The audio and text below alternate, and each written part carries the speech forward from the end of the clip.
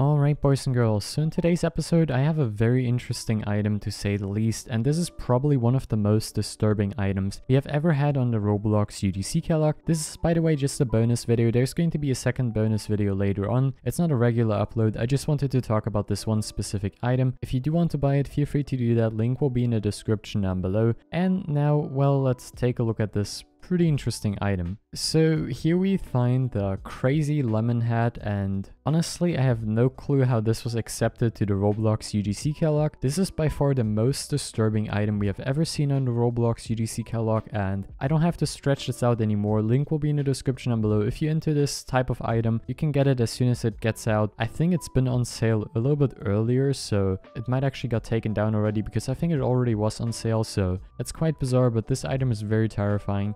Link will be in the description down below. Thanks for watching, and I'll see you next time. Bye guys.